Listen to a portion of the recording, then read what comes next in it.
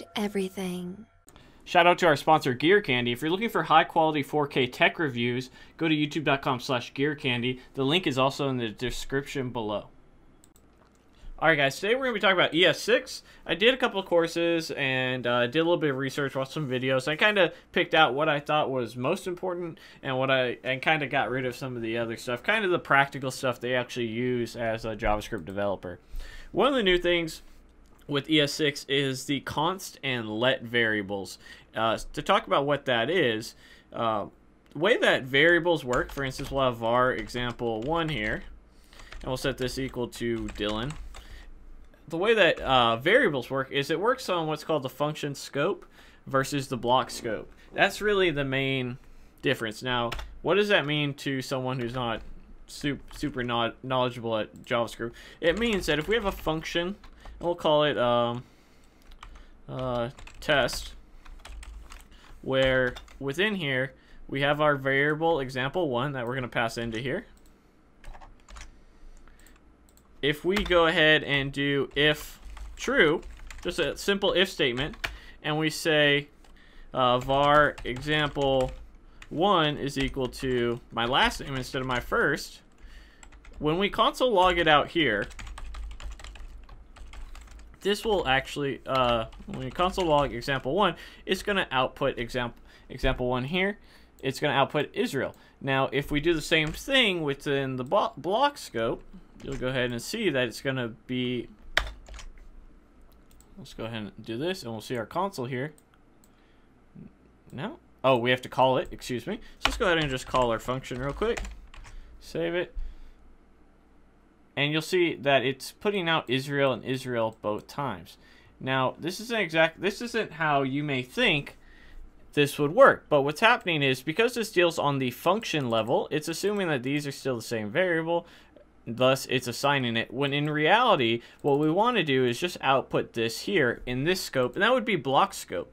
Variables, var deals with the function scope, meaning everything within your function bracket can be reset if it has the same name. Now if we change this to let and this to let, you'll see right here what's happening is now it puts Israel, which is the first console log, and then Dylan. The reason for this is that deals with, let's deal with the block scope. And what that basically means is it deals with the most inward brackets here, or the brackets that are, so if we have an if statement, the let that takes place within there is where it kind of gets its scope.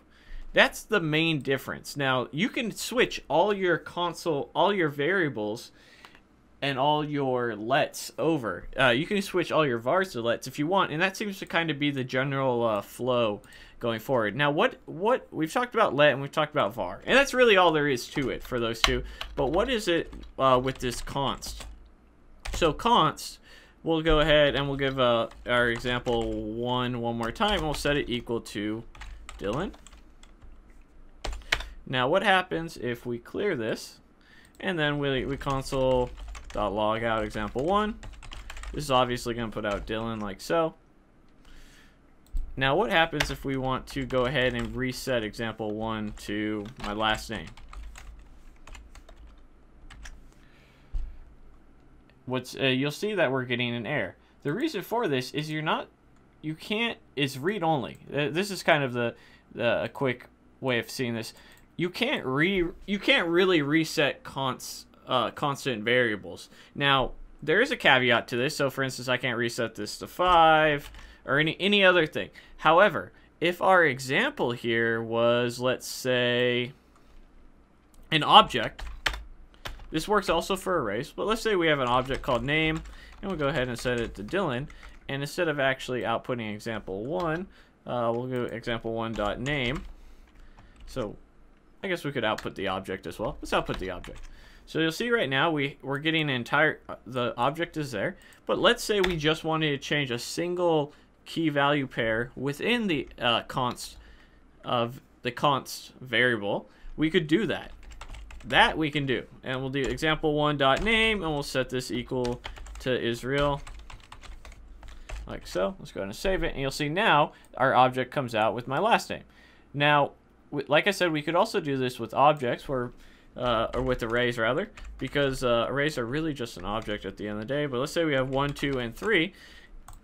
And let's say that we actually wanted to do example 1, 0, and we're going to go ahead and set that to 0. Save that. You can do that. You can also add things to the array as well. So maybe we do example 1, index 3, and that's equal to 1. So we should get 0, 2, 3, 1.